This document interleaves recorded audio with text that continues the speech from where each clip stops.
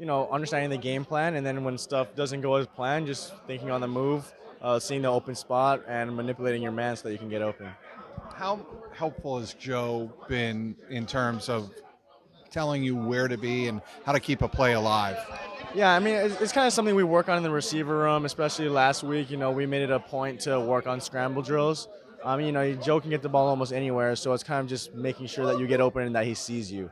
So if you lock eyes with him and you're open, you're probably going to get the ball. Obviously, you're a rookie. How has the learning process been throughout your first season? Yeah, it's been good. Obviously OTAs in camp were at light speed, what it felt like, but now everything is slowing down. And I'm getting accustomed to the offense.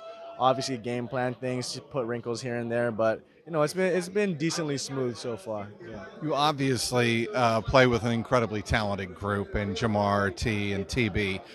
What kind of influence have they had on you?